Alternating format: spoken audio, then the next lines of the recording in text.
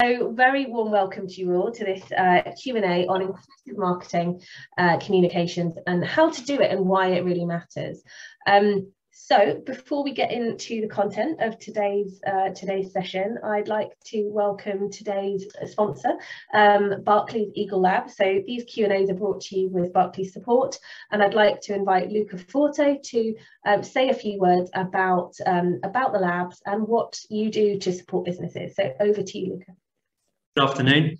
My name's Luca, and I'm an Eagle Lab lab manager from Brighton, looking after our Brighton space here. We're situated just on Preston Circus, which a lot of you may know already. And for those of you that don't know about us already, just going to spend just a quick minute or two just talking about what we do and what we offer. As a lot has changed as well since the last time you may have heard about us. And thank you again, Amy, for letting us sponsor this. These great sessions are amazing. And these are always the sort of thing that we want to sort of be involved in. So brilliant.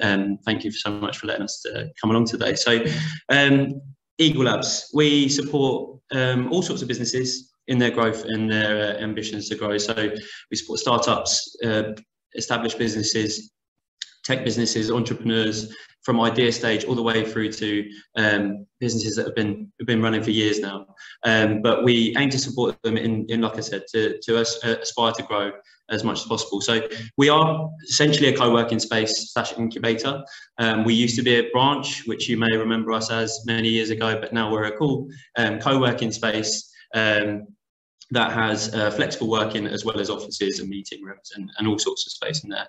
It also has a designated makerspace with an engineer, which is something that I'd encourage people to come and see rather than me try and explain it, but it's got all sorts of good technology as well as like an on-site engineer to help support with any sort of tech and prototyping needs that you might have.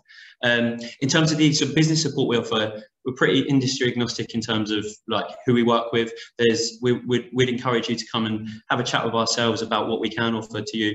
You know, we really like to get to know a business and the people behind it to be able to identify what support we can give. So we can offer things such as free mentoring from mentors such as the largest tech incubator in Europe, all the way through to individual mentors like the founder of Fuel and Grazed. And so there's some really good mentoring that is available to businesses such as yourselves, all the way through to funding support. So we run programs around how to get funding, around different types of funding, and then as I said, the sort of on-site support with connections and building a community here. So we're here to sort of support businesses like you in any way that we can. So I'd really encourage anyone that would be interested in sort of hearing more to tap myself up for a chat, or my colleague Naomi. I'm sure details will be passed around after this, and we'd love to hear more from you.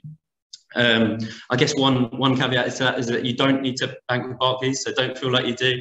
Just because we're called Barclays doesn't mean that you need to bank with us in order to receive the support. So always remember that. And one thing that I'd love to offer everyone on this call today is a month's free trial. So if you ever need to get out of the house, if you want to get out a bit more, bored of sitting in the same four walls, or want to try something a bit different, we'd love to offer everyone here today a 3 months trial in terms of coming and trialing our space. So take us up on that as well. But thank you very much. I'm going to stop talking there because I can ramble on for ages if I'm given the opportunity to, and we can look forward to hearing from Ellie today. Thank you so much, Luca. Thanks, Amy. Yeah, we will absolutely send around details of how to get in touch with you or the team afterwards, and also details of how you can access that 3 months co-working. Very generous offer, and the bonus I would say is if you did come in and do some co-working at Barclays Eagle Labs, is the chamber team are based there as well. So we're in there a few days a week, so you can always come and stop by and have a cup of tea with us as well. So thank you so much, Luca. I am absolutely delighted now to welcome Ellie Thompson as today's expert. So Ellie is Senior Communications Officer at Diversity and Ability. Diversity and Ability is a social enterprise led by and for disabled people. They support individuals, organisations and social justice projects to foster diverse and inclusive cultures. Let's get started. So, big first question. Why do you need to think about inclusive communications? Yeah, it is a big question and quite like a multifaceted answer, I'd say as well. Just quickly, I wanted to say hello as well, and thank you so much for having me here today. This is really like a personal passion for me, as well as my profession as someone who does inclusive communications for my work, but also needs them myself as a disabled and neurodiverse person. So that's why I'm always really excited when people want to learn more about how to make their communications inclusive. So I guess you already kind of passed the first hurdle of realizing that it's important, but I do think it's still good to kind of look at why this is worth doing. And yeah, there really are so many reasons. So firstly, there's guidelines that every person who uses the web and puts material out into the world should be following. And those are the Web Content Accessibility Guidelines. And they give us everything we need to know in terms of how to make sure that we're creating content that is accessible and inclusive to as many people as possible. So there's that kind of meeting best practice guidelines is the first kind of reason why it's worth doing. Secondly, before we get onto the kind of the real reason, it's also really great for your organization, for your business, for your reach as an organization. The more accessible your content is and the more you follow those web content accessibility guidelines, the more you'll be rewarded by search engines, by algorithms on social media. So as an example, alt text, which is something we're going to talk about later, is really important for your search engine optimization, for your SEO. When we talk about making things that are accessible in terms of their audio, creating a transcript for a podcast means that you get all your amazing keywords and everything that you're discussing in that podcast out and searchable. So there's a real kind of business benefit to it in that sense as well. And finally, I think really when we talk about making things more inclusive, if we're thinking about how to motivate to do that, it's quite useful to flip the question around and think about who you're excluding at the moment. So who are you not including in your communications? Who's not going to be able to access them? And what are the costs associated with that in so many different ways? So although obviously there's a legal and an ethical reason for including everyone and making things as accessible as you can, there is also a business one. It means that you can reach diverse customers and communities. I can see that there are a lot of people joining from other social enterprises and charities. For us, that might mean that we're able to reach people who aren't traditionally kind of able to access the internet or access social media, who have learned that those things aren't accessible to them. And those people are really, really important for us to reach out to and for us to be able to access. So there's a real kind of benefit for charities and small businesses for good as well. And basically just letting organisations and individuals know that there's space for them in whatever you're offering to them, whether that's businesses, whether you're working with customers, whether you're looking for service users, it's letting them know that they're going to be able to access everything that you're providing. And just kind of really increasing your outreach and reaching a more diverse audience as well. Amazing. Thank you so much, Ellie.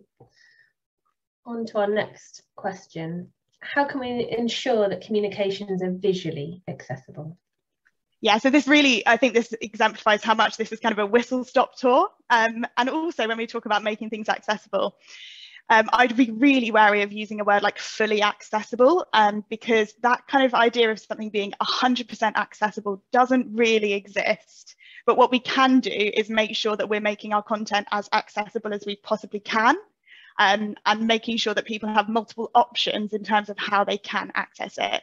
So in terms of visually accessible, the first thing to think about is your font. So always look for a font that's 12 points or larger. Ideally kind of 18, especially if you're making something that's like a picture of text or something like that. A sans serif font, so something like Arial. Basically, if you're not familiar with fonts and things like that, the serif fonts are more traditional ones like Times New Roman that have the little flares on the ends of the letters, whereas sans serif are much more easier to access. They more closely resemble how we write with our handwriting, so it's got an advantage there.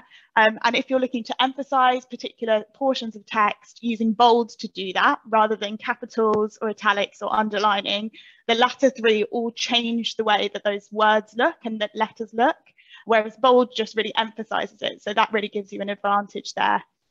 Colour contrast is really important, and this is something that's really carefully laid out by those web content accessibility guidelines. There are some really useful guidelines online in terms of whether your content is meeting the accessibility guidelines in terms of contrast. But the key really is to think about having a high contrast between background text and the foreground, background colour and the foreground text, and making sure that that's really high contrast. There'll probably be quite a significant difference between the two colours, so that the content is visually accessible in that sense. In terms of the kind of next 3 points, those are all about making sure that what you're putting across is very easily understood and processed. So thinking about making content that's linear as much as possible so that your eye can clearly follow down a path. Making sure that headings are really clear and describe the context of what the rest of the text is going to go on to talk about, or the rest of the kind of visuals are going to show. And then finally, camel case for hashtags. So basically what that means is that the first letter of each word in a hashtag is capitalized, and that's really important for anyone to visually access what you've written, but especially people who might use screen readers. Screen readers won't be able to distinguish between words when there's no space in between them unless those words are capitalized. So a really important example I've seen over the past few years is the hashtag Black Lives Matter. When it's not capitalized, is read out by my screen reader as Black Slivs Matter or Slivs Matter, whatever it is, it's complete nonsense. And it just really dilutes the meaning and the content of your post, and it's such an easy fix. So camel case would be my kind of final recommendation on that note. Amazing, thank you, Ellie. There's plenty of really practical things and very easy things in there for people to start with, right? That it doesn't take much. I remember after a conversation with you, I immediately changed my font to 14, and that made a difference to me as well. I was thinking, exactly. Why am I reading this with such a small thing? Right, let's move on. And I'd just like to take this opportunity to say and remind everyone, please do send any questions that you have through in the chat, and keeping an eye on that as well as we go forward. So, how can we ensure communications have accessible audio? Great. So another really important point, I guess, kind of the other side of that same coin. So the first thing is to use closed captions as much as possible. So that's subtitles which also describe kind of contextual sounds as well. So any relevant contextual sounds. If you were to watch a film or a TV show with subtitles on, you'd notice that they actually use closed captions. So that's something like rain, or the name of a song that's playing, and that's just really useful for deaf people, for people who are hard of hearing, but also for anyone who might process audio in a slightly different way. I really benefit from captions myself, despite the fact that I'm not hard of hearing, I'm not deaf, just because it helps me to process audio content. So it's a really kind of, again, quite an easy win. If you're creating pre-recorded content, it's really important to make sure that the transcripts are as accurate as they can be. So for example, for a podcast, having a written transcript alongside your podcast is going to really open up the number of people who are able to access those conversations and access that really important info that you're trying to share. As I mentioned at the beginning, it's also really great for SEO because everything that you're saying is written out. It means that people can search for that information and find it. So that's a real win-win kind of situation there. Keeping background noise to a minimum is really important. So in everything from Zoom meetings to videos to podcasts to phone calls, really think about the background noise, because that's something that can really affect anyone who experiences sensory overload, anyone who experiences who is deaf or hard of hearing, anyone who processes audio differently. And that includes music. So really think about, if you are creating video content, how you use music. Any background music is going to dilute our ability to process the audio content that we need to hear. So just be really mindful of that. Making sure you speak clearly and at a natural pace as well. So I think that's really important when we think about kind of, if you were to think about creating content for deaf people specifically, there is a part of us sometimes that might feel like we need to speak differently to the way we usually do, to overemphasize our words. If we know someone's lip reading, to shout even. Don't do any of that. Just speak clearly at a normal pace, just in your natural voice, and that's the best way to make sure that you're speaking in an accessible way. And finally, I think really a good quick tip is that YouTube does have automated captioning. So if you upload a YouTube video, you will automatically have closed captions available for that. It might take a little bit of time to process, but they will be there. So what we tend to do as a very small team with limited capacity, often for our captioning, that's what we'll do, is whatever we're creating, we'll upload it to YouTube to take advantage of that closed captioning. Crucially though, make sure that you correct it. The captioning is pretty accurate, but it's very, very important that a caption is fully accurate. So take the time to go through, correct any grammar errors. If there's any kind of jargon or acronyms you're using, those kind of things can get easily kind of muddied. So making sure to go back through and make sure it is fully accurate, and just use that as a bit of a leg up to get you started rather than you having to transcribe from scratch. Thanks, Ellie. On the transcripts for pre-recorded content, are there some good kind of programs out there that do that and do it well? Yes, so there's a program called Descript, which is great. I personally use Otter, which I think maybe more people have heard of since the pandemic and since everything kind of going online. But Otter AI is a really great speech to text program. There is a free version where you can upload, I think it's 45 minutes of content, and it will automatically transcribe that. Once you get the pay version, you have pretty much unlimited. And Otter is really advanced. So if you have multiple people speaking, it will identify different voices, things like that. Also, if you are someone who has access to Premiere Pro, whether you're creating video or audio content, with Adobe Premiere Pro, they now have automated transcription.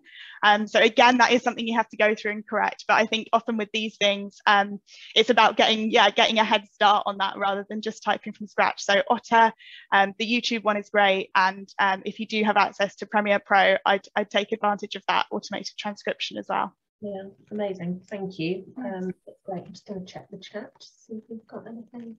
Haven't had anything come through yet. Clearly, you're covering everything everyone needed to know. I've got a question about visual comms and some an accessibility checkers, but I'll ask that at the end. Right, let's move on to our next question. So, what can we do as people, as businesses, to make our language and imagery more inclusive? Yeah, so I think the reason I've started with nothing about us without us, so that's a disability justice mantra that was originally from South Africa's anti-apartheid movement. I don't know if anyone watched the BBC show Then Barbara Met Alan, which was on TV this week. If you haven't, I'd really recommend it. It's amazing. And that's the story of kind of the start of the Direct Action Network for Disabled People. But the reason I want to start by emphasising nothing about us without us is the best way to make your language and your imagery more inclusive, not just for disabled people, but for everyone, is to take time to kind of uphold the voices that are explaining what they need to feel included. So obviously you've all made a great start on that by coming along today, but really just making sure that you're taking the time to amplify different voices and to listen and to really hear what they're telling you in terms of how to make things more inclusive, and then to include them in your content as well. So in terms of specific vocabulary for us, as an organisation and as individuals, the language disabled people, not people with disabilities, is really important to us. That's to do with the fact that we, believe in a social model of disability where we're disabled by the barriers that are put in place around us rather than by anything that's wrong with us or that we need to fix or cure. That's the same with with deaf people with a capital D often, because that's a real community that people identify with, and they don't see that as an impairment. I think we've really exemplified that today as well, because if you create, let's say, a video with closed captions, everyone can access that, whereas if you created a video without those captions, you're only a certain amount of people will be able to access it. So there you've done something really quick and simple to remove a major access barrier, and you've removed, in a way, that disabling barrier and reached more people.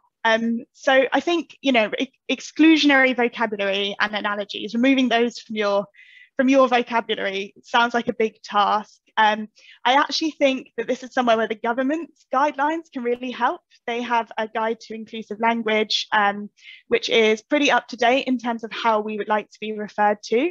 So that can give you a good starting place. And in terms of analogies, that's things like you know, fallen on deaf ears, or the blind leading the blind. Exclusionary vocabulary even includes things like saying things like crazy or mad or insane. All of those are very, very small things that signal to us that we might not be included in that space. So just really take the time to think more mindfully about what your language might be saying. Using diverse and representative stock images, I think, is another kind of real easy win. There are some really great resources out there. I can send them around after, because there's a great list that I've been accumulating for a few years now. One that comes to mind is by a group called Disabled and Here. And those are completely free stock images featuring disabled people. It's from America, so they feature, the language they use is that they feature Black, Indigenous and people of colour who are also disabled. They've also started including some free artwork there as well, so some illustrations that are diverse and inclusive. And there are so many more resources along those lines as well, covering all different aspects of our diverse lived experience. So that's another thing where you can really make a difference. And finally, image descriptions. So I've got another slide which is all about image descriptions. I think, yeah, so image descriptions, basically, you may have started to notice more over social media, maybe over the past few years. It's really important for your website, for emails that you might send, even just to your colleagues, if they're including images. But basically, an image description quite simply describes an image so that people who may not be able to visually access the image can still access that content, the meaning behind it, and kind of benefit from what you're trying to portray with that image. So I'll pause for a second, just in case anyone has any questions before we move into a very slightly deeper dive into image description specifically. I just wanted to comment, Ellie, that I'm glad that you brought up the inclusive language guidelines, that there's something out there that will help, because I think, having done a few of these Q&As on a variety of different topics, I think some of the questions that come up are, what is the right language? You know, what is the right term to use that is going to be inclusive? So it's great that there's some guidelines out there. I think that helpful starting point.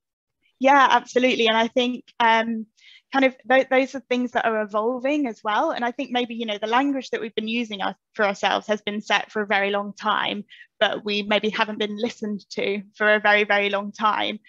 So I think inclusive language is something that's still evolving. I know that even, you know, since I started in my role, we've shifted some of the ways that we talked about, you know, ourselves and the people that we work with. So it is really important to kind of keep up to date. But, you know, that also know that it's okay to get it wrong and be gently corrected and learn from that. I think that's really, really important, because we all know that language is evolving and that we're finally having the space to listen to how people actually want to be talked about and how they want to be included. And we haven't had that in the past. So just kind of being ready to have that slightly uncomfortable feeling of maybe getting it wrong and then learning from that and, you know, doing better. Yeah. I think being uncomfortable is not necessarily the worst thing in the world. Sometimes, as you say, it can really make an impact on the change that you can have. Exactly. We've had a good question come through, I guess, in relation to, you know, you were talking about stock images and making sure that your imagery is inclusive. How do we avoid that tokenistic approach? Because there might be, you know, I'm not saying people on this call whatsoever, but, you know, using imagery which doesn't kind of reflect their values as a company. So have you got any advice on that side of things? Or Yeah, and you're right, that's a really great question. And in some ways, I guess, a bit of a tightrope walk, but I think the way that you've kind of contextualized that, Amy, is the crucial part, is making sure that the images that you're using and the way you're using them reflect your genuine values and actions as an organization. So again, that's something that you've exemplified by coming along today. One thing that I would find really jarring, as you know, as a disabled person, is if I were to see an image of a disabled person on a social media platform, let's say on Instagram, where that image hadn't been image described, where there was text that I couldn't access, you know, things that really show that this is just about kind of face value diversity rather than genuine inclusion. So I think, you know, as long as you're really taking this as an all-inclusive approach. If you're thinking about kind of your recruitment practices and how to make sure they're inclusive, if you're thinking about ways that you can make sure, if you do have a staff team, that your staff feel included, that their work is accessible to them, that you're kind of meeting them and welcoming whatever they bring to their work. If you're thinking about how you communicate outwardly in an accessible and inclusive way, then you can, use photos that demonstrate that you're, really committed to inclusion. So I think really the key is just thinking about this as part of, a really kind of complex puzzle that you're working on at the moment. And I think also it's one of those things where by asking the question, you're aware that that is a risk. So asking the question is a good sign that you're committed to getting it right. It's nice to see it asked, and I think just make sure that it's kind of a holistic, but that you're mirroring the way you act in all different areas of the way you work. I think that is really the key thing. Brilliant, thank you, Ellie. Right, you can now jump into image descriptions. Yes, so as I mentioned, image descriptions are very simply a description of an image. That's slightly different to the alt text, which I mentioned before, which would usually be kind of hidden, kind of in code. So on websites, if you upload an image, there should be a way to add alt text to your image. We kind of use them in social media terms slightly interchangeably, just because I think the important thing is that people understand the basics of how to create an image description and where to put them as well.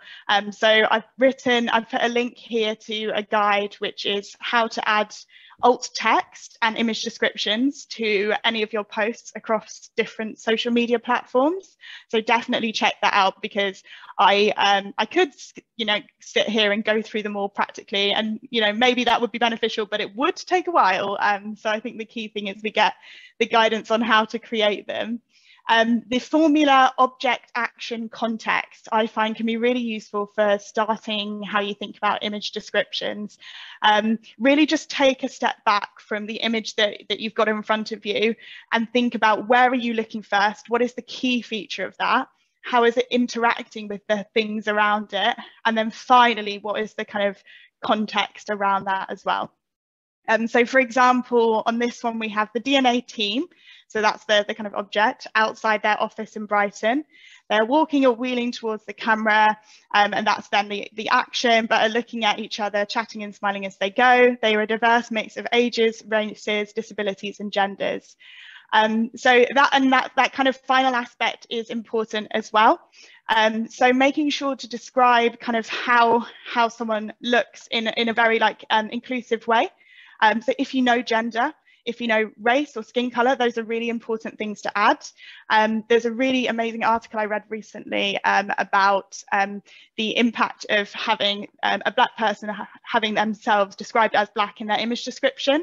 And Heben Garma, who is a deafblind human rights lawyer and kind of disability justice advocate, has said that she, is, as a Black woman, she is so used to fellow blind people assuming that she's white.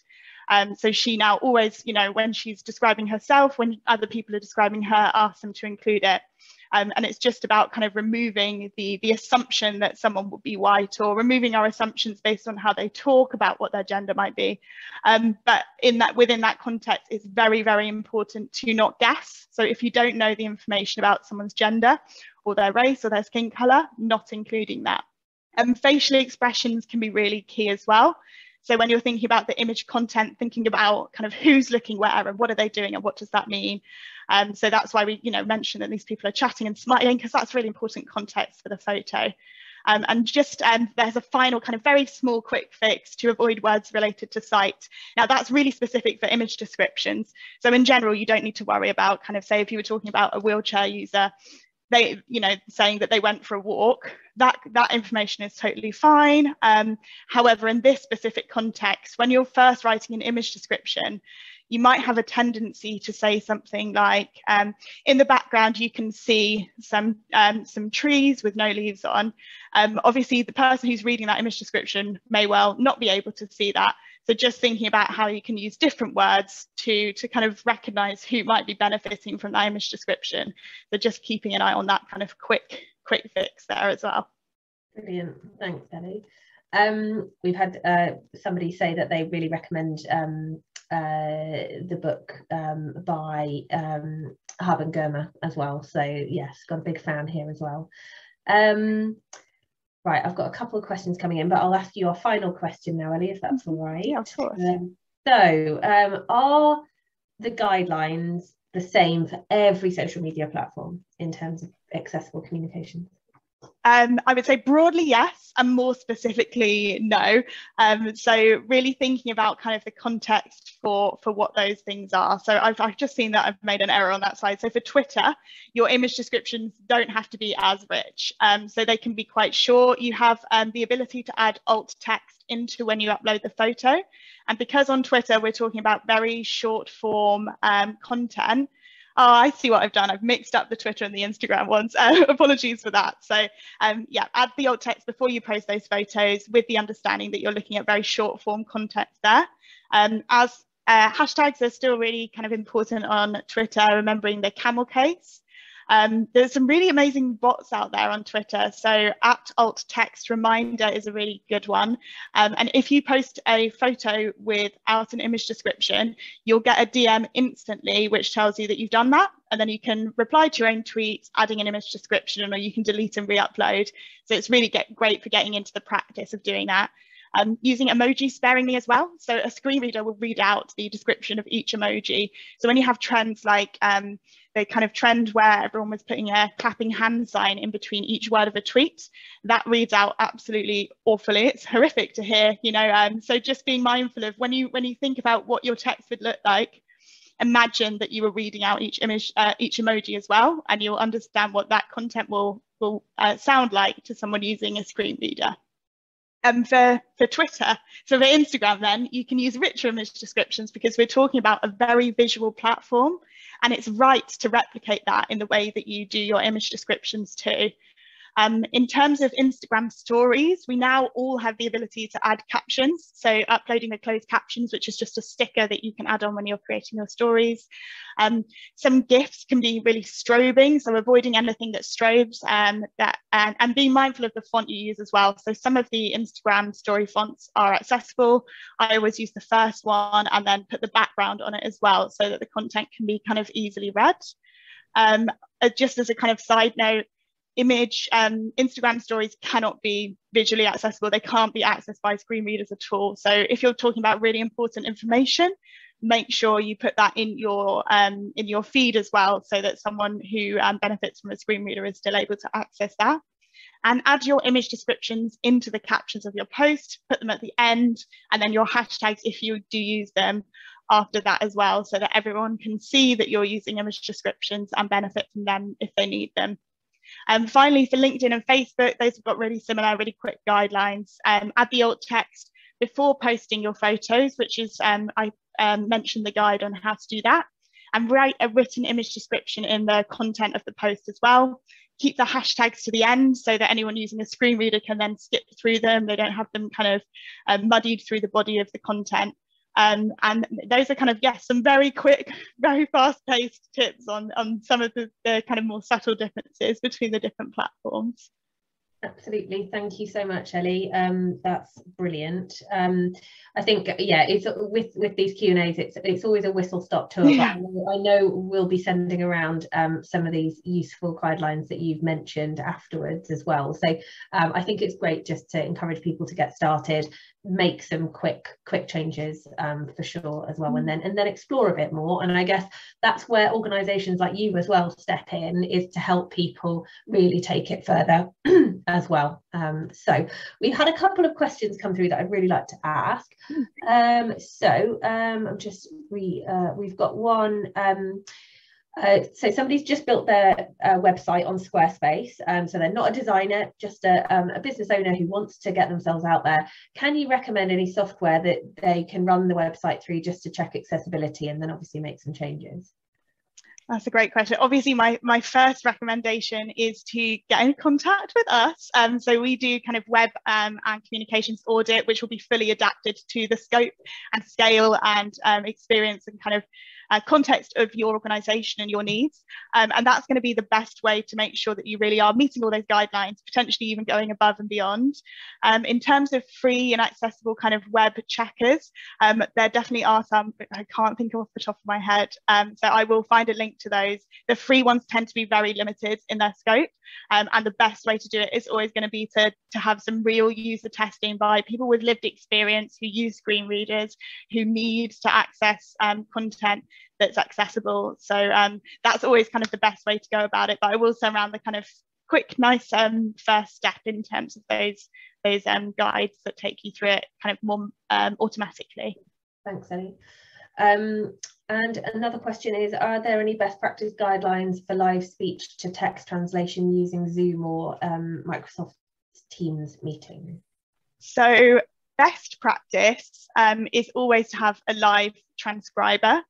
So making sure that you have someone in an event. I think if you're ever running kind of a live paid for event, like a conference or a larger scale talk, it really is worth investing in that in terms of what you're signaling to people about whether this event is going to be inclusive for them.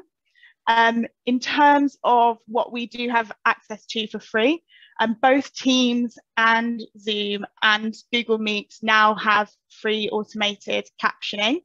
They vary in terms of their kind of actual kind of clarity and accuracy.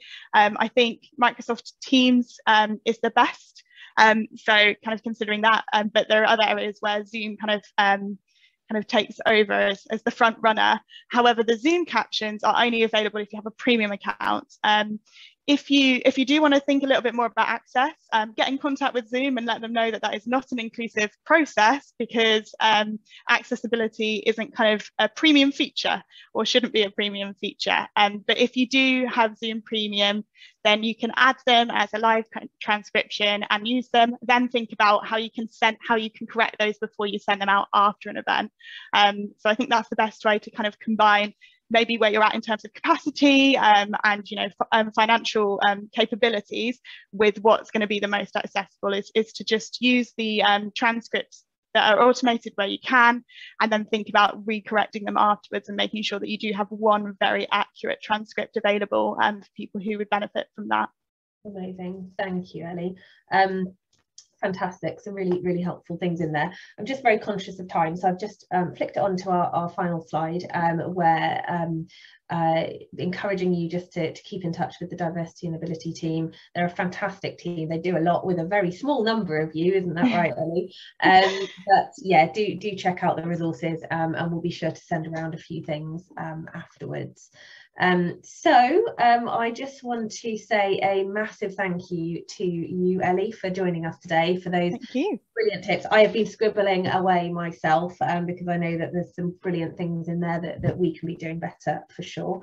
And a very big thank you to Luca and Barclays Legal Labs for being our sponsor today. There are a few things I just wanted to let you know about. We're continuing running these Q&A, so do keep an eye out for any future sessions. For those of you who are new to Brighton Chamber and perhaps aren't aware of the breadth of what we do, we are a non-profit and independent membership organisation with the aim of helping businesses, charities and social enterprises, so a really inclusive group of organisations there in Brighton. And if you found today's sessions useful, we do all sorts of events to help people network, to learn and be part of a brilliant community, so do keep in touch with us on that. We've just launched a new series called the Confident Business Series in collaboration with the Business and IP Centre in Brighton and Hove, and always possible delivering some great free support for businesses, all sorts of different workshops on things to do with pitching, pricing, customers and tech, and there's one-to-one sessions available. So just wanted to put that out there to you all as well. You do not have to be a chamber member to access any of that, and it's all free.